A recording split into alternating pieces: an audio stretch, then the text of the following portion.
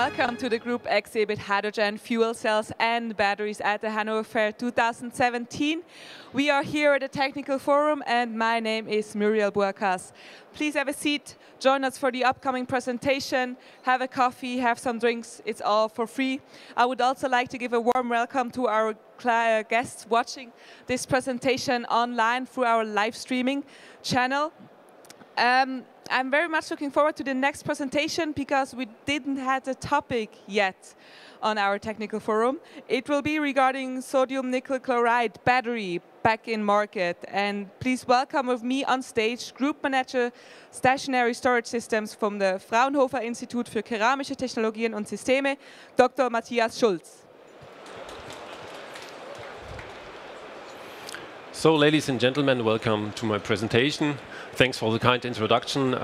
Yes, my name is Matthias Schulz. I'm researcher and work group leader on the Fraunhofer IKTS.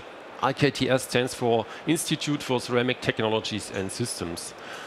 The title of my presentation is already given, sodium nickel chloride batteries back in market. So I will give you an introduction in this very interesting battery technology, and I will show you some results of R&D at Fraunhofer IKTS. First, the agenda of my presentation.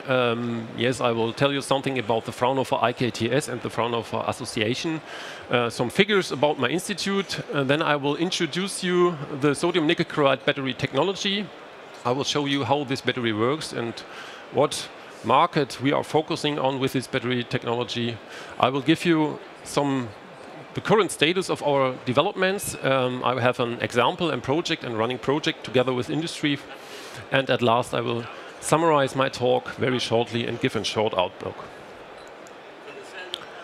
So Fraunhofer IKTS belongs to the Fraunhofer Association. The Fraunhofer Association is the biggest applied research association in Germany with about 25,000 employees and about 60 institutes all over Germany.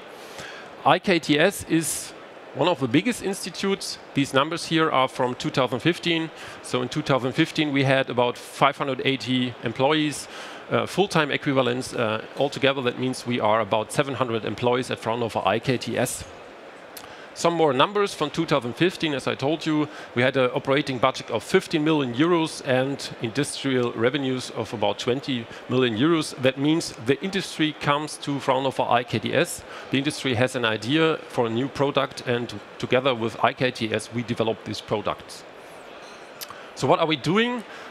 Institute for Ceramic Technologies and Systems. We develop ceramic technologies, ceramic components, materials in every field of application that you can imagine. And you would be surprised if you look into your car where ceramic is inside your car. Okay, Fraunhofer IKTS has different facilities in Germany. The headquarters is located in Dresden. I myself come from Thuringia, from Hermsdorf. There's a facility with about 140 employees. And another one is in Dresden-Klotsche. Then we have some application centers. One is in Saxony, in Pleisa, together with ThyssenKrupp System Engineering. We have there a pilot plant for lithium-ion battery cell production. Another application center for bioenergy in Saxony, and one for membrane technology for separation processes based on ceramic membranes. This is located in Thuringia. And last but not least, we have a Fraunhofer Center for Energy and Innovation. This is located in the USA, in Connecticut. So we are a big institute, as I told you already. So now let me explain you, or let me tell you something about this interesting battery technology, sodium nickel chloride batteries. The sodium nickel chloride battery is a high temperature battery. You might know them under a different name, the Zebra battery. So this is an old technology that was developed in the 90s. The operating temperature of these high temperature batteries is about 300 degrees C, but please don't be afraid of this temperature. You do not need to have doubts about a battery in your house. The battery will not burn. Everything is completely safe. So how do these batteries work? The core component of this battery is a ceramic tube. This is an ceramic solid electrolyte. This is made of sodium beta alumina. This is a sodium ion conductive ceramic that works, that has an excellent sodium ion conductivity at elevated temperatures. So just imagine a white ceramic tube that is closed at the bottom. You put the tube into a cell case. This is sheet metal, very simple, stainless steel. Then you insert a current collector. This is nickel. Then you put in the cathode material, and this is quite interesting. The cathode that defines the capacity of the cell is made of table salt, nickel powder, and some additives. So we are using abundant and very cheap raw materials here. Then you close the cell, and the cell's ready for operation. And if you did everything well, you end with such a beautiful cell here. This is an example from IKTS. This is a 40 ampere hour cell that we developed together with R-Cube. Yes, this is the current status of our development in this project. Okay, something about chemistry, but very shortly. Down here, the overall cell reaction is given. So we have nickel. This doesn't work, the pointer.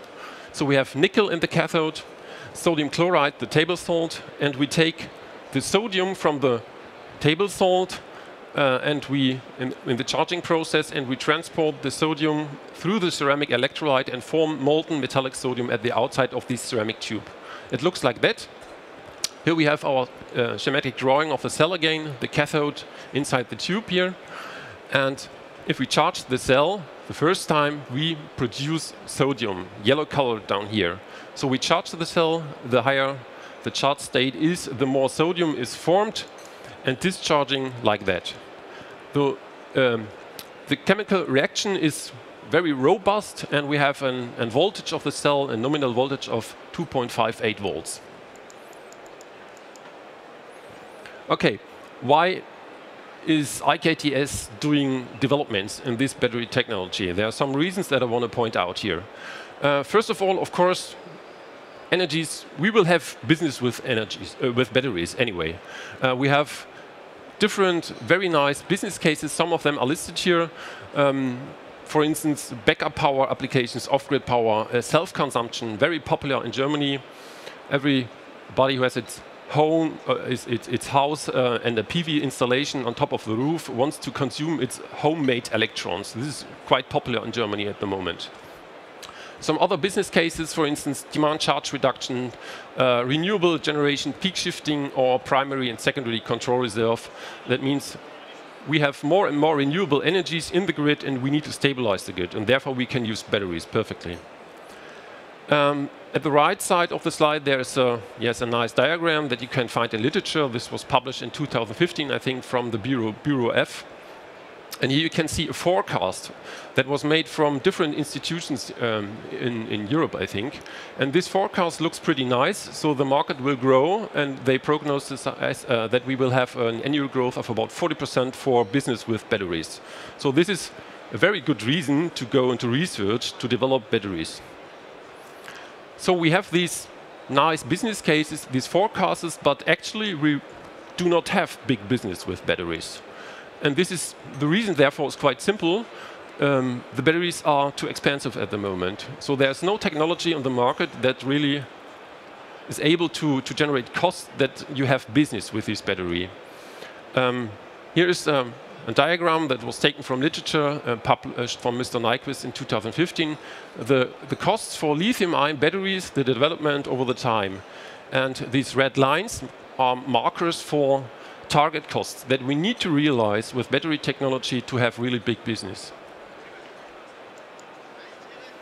Okay, so we want to have cheap batteries with excellent performance. So there are thousands of researchers and companies at the moment all over the world are looking for, I call it the holy grail of the battery.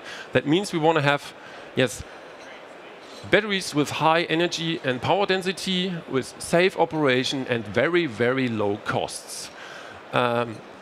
We at Fraunhofer, we will not find the holy grail, that's clear, but we think that we are on the way to develop a technology that will help us to solve the problems that we will have in the future with the battery technologies.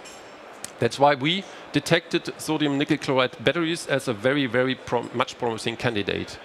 So here's some benefits listed of this technology. These batteries consist of abundant and very low-cost raw materials. That means we have table salt inside, stainless steel, alumina powder, and nickel. Nickel is the most expensive component. The battery is intrinsic safe. That means you will not have a thermal runaway. The battery is non-toxic, non-explosive, and non-flammable.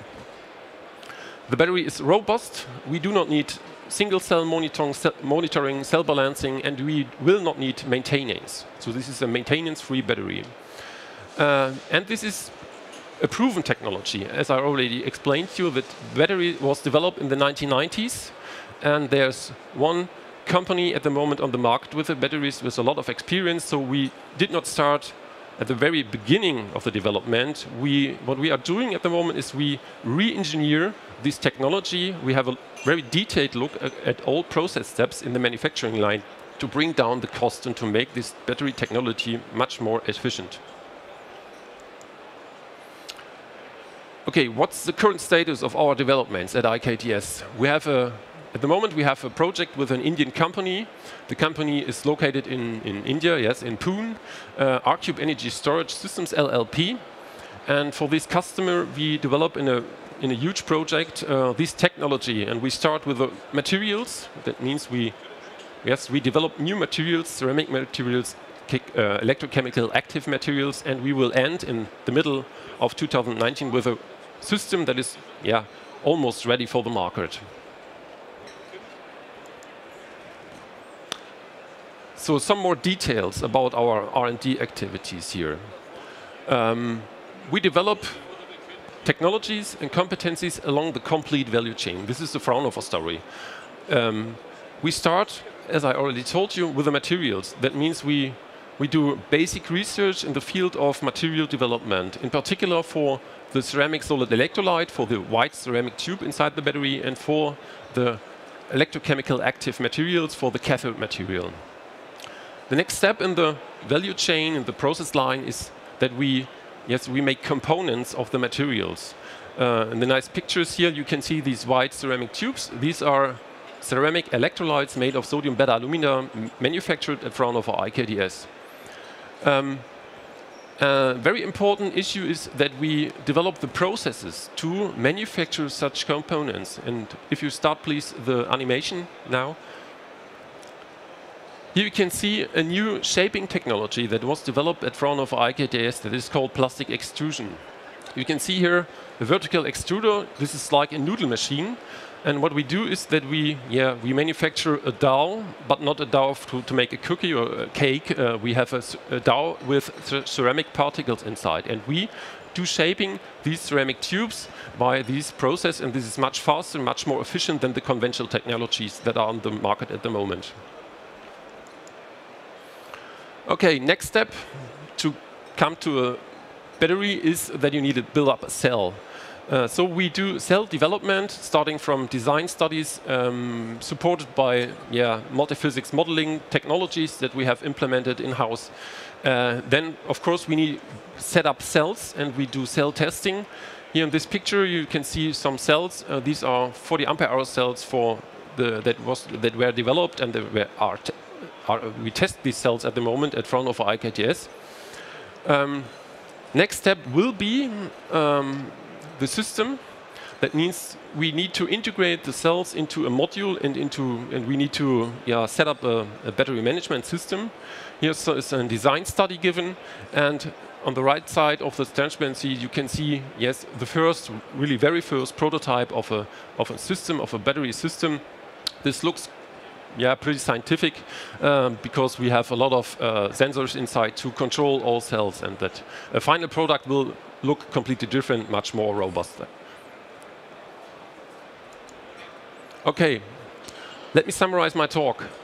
So the market for batteries will grow definitely, and we will definitely have business with batteries. But we will have business with batteries if we reach target costs on cell level below 100 euros per kilowatt hours. That's what we believe, and that is what you can find in literature. Sodium nickel-chloride batteries are an excellent candidate for energy storage in an economic, efficient, and sustainable way. Because we use abundant, cheap raw materials, the batteries are safe, they are robust, and they will work perfectly. we, IKTS, we provide the know-how and the machinery, the equipment that you need to develop such batteries together with customers from industry. And we are on the way to commercialize this technology again with partners from industry. In 2019, there will be a spin-off near my institute together with a company where we want to install the first prototype line to manufacture about 20,000 cells per year. And my last statement for today is, so there is in minimum one competitive battery technology beside lithium that will help us in the future, yes, to realize the storage, that we need to realize to stabilize the grid and in the frame of Energiewende in Germany. Okay, thank you very much for your kind attention. Thank you very much for this very interesting presentation. Are there any questions from the audience? So how comes this was not yet considered, or it was earlier, but you're bringing it back to the market, kind of? Yes, this is somehow, my microphone, no, yes. This is somehow, no, there is one supplier at the moment all over the world that manufactures these batteries in a quantity of about 200, 250 megawatt hours per year, and he's doing good business. But this technology is somehow, forgotten. It's not popular. Lithium-ion batteries, everybody knows lithium-ion batteries. This is our, somehow a diva. It's nice, fast. This battery is a little bit slower, maybe not so sexy, but it's an excellent, robust candidate for stationary storage. Yeah, especially I think costs. Everybody is interested in costs as a company, especially. So you provide a great solution for that. Thank you very much for introducing us to this new old technology. If you have further questions or want to discuss later on, there's a booth here on the group exhibit, E51.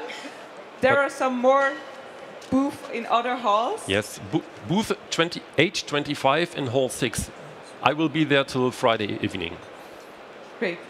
Thank you very much. If you've missed the presentation, if you want to watch it again, if you want to look into detail, the presentation will be available on the website later this day. Thank you very much.